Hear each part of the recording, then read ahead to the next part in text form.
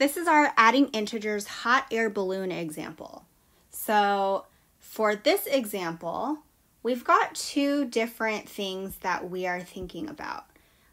We can think about maybe adding some balloons on top of the balloon,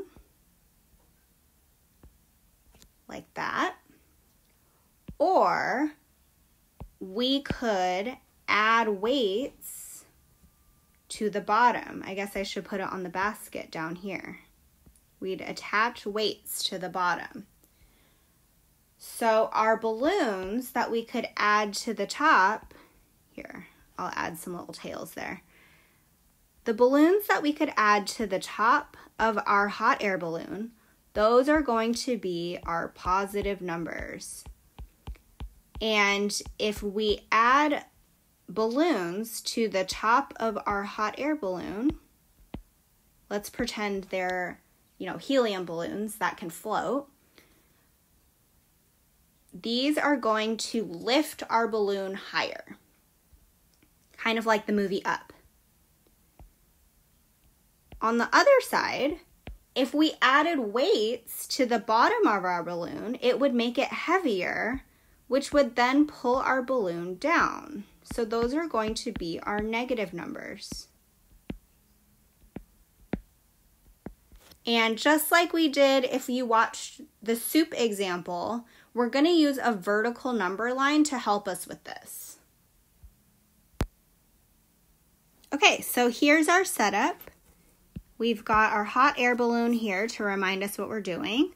We've got reminders here to tell us that positive numbers are the balloons that we attach on top.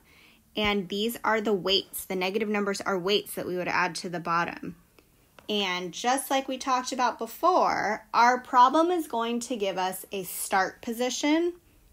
And then the next number is going to tell us whether we're adding balloons to the top of our balloon or weights to the bottom of the balloon. We're going to use a really simple example first again.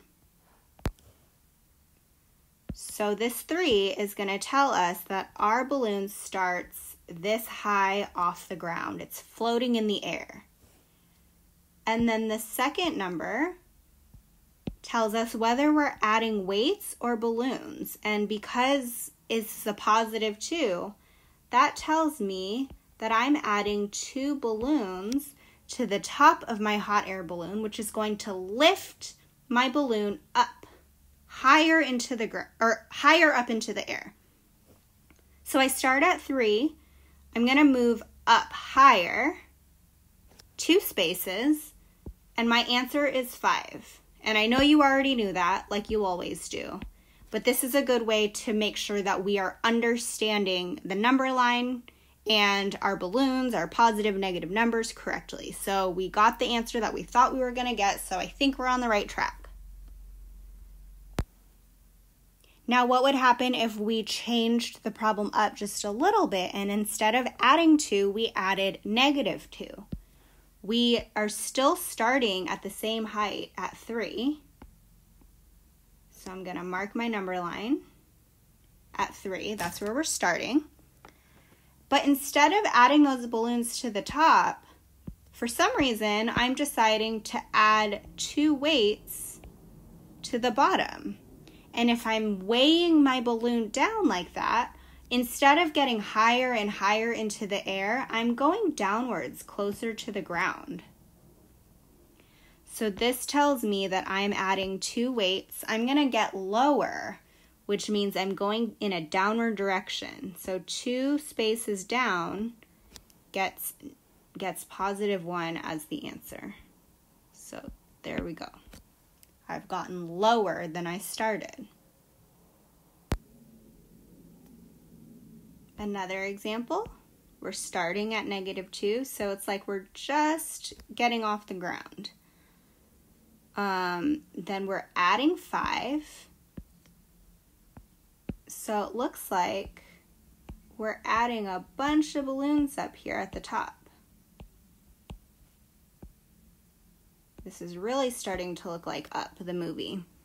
Okay, so if we add this many balloons to the top, our balloon is going to rise. It's going to get higher off the ground. So I need to go in an upward direction 5 spaces. 1, 2, 3, 4, 5. And my answer is going to be +3. Okay, here's our final example. We're starting at -1, so we're pretty low here. And for some reason, we want to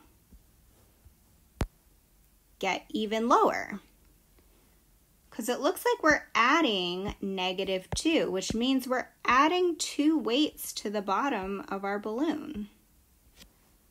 All right, so if we're adding 2 weights to the bottom of the balloon, we're going to get even lower than we already are. So I need to go down in a downward direction 2 spaces, and that ends at -3. So my answer for this one is -3.